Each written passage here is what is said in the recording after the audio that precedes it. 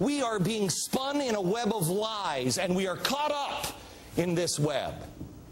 But don't worry. People will tell you over and over again, oh, we've survived worse. No, we haven't. I spoke to Overstock.com CEO and founder Patrick Byrne, who says he believes Goldman Sachs is a criminal organization. I want you to take a look. This is as if we bailed out the Corleone family, and then they turn around 2 quarters later and have a record quarter. There's a writer at the Rolling Stone, Matthew Taibbi, who's written some of the best coverage of this financial calamity is from Matthew Taibbi at the Rolling Stone, and he has summarized this all in one sentence. This is rich bankers bailing out rich bankers on your credit card. That's the simple summary. Patrick, I don't know, I think you would agree with me that Wall Street owns our government. I mean, it is... Go ahead. Oh, absolutely. Economists have a term for it. It's called regulatory capture. Society sets up regulators to protect us from certain industries like Wall Street, but often those regulators come under the thumb of the industry, and then they're called a captured regulator. Well, Wall Street has captured the institutions that are supposed to have protected our country from Wall Street. They've just become wholly owned subsidiaries. In fact, I'm sorry, go ahead. Do you think this is the same thing? Because I said, I think it was on last night's program, that I think this is just, we have merged our government and these gigantic corporations have merged. And the framework now is, if you're not in one of these gigantic corporations, forget about it, Jack. It's called an oligarchy. There's actually an economist at MIT named Simon Johnson, who was the chief economist of the IMF. He's been giving, and he's been giving some wonderful lectures on this, where he says this is just like the IMF. What we're facing in this country is like when the IMF went into Argentina, Indonesia, Russia. What you have is an oligarchy, a group of powerful folks who basically hijacked the government, and they get out of control. They make a lot of money for a while. They get over leveraged, then it collapses. And he says his job at the IMF was to go into places like Indonesia, and they always end up with a new leader who's a bold, young visionary that everybody loves. But the IMF's job is to go in and look them squarely in the face and say, is this guy... is he happy talk, or is he willing to really stand up and do the things that you have to do to break the back of the oligarchy? Well, the United States, and this is this economist Simon Johnson, he says, look, that's exactly the situation you're in here. And that's exactly the situation we're in. It transcends party politics.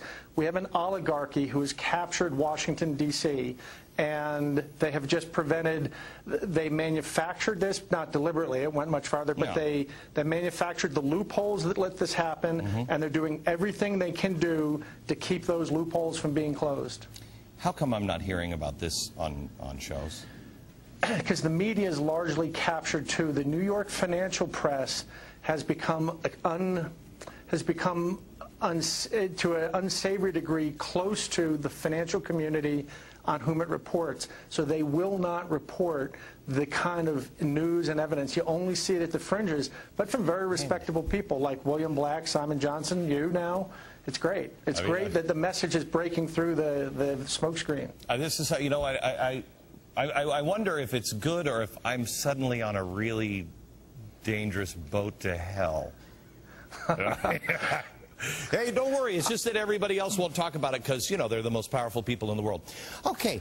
Thank you so much. Let me go to Ron Paul now. He's the congressman from Texas. Congressman, at the, you know, I draw this spider web up here, and I see it, and I think to myself, at the center of this really is the Fed. They're in this thing all the way around.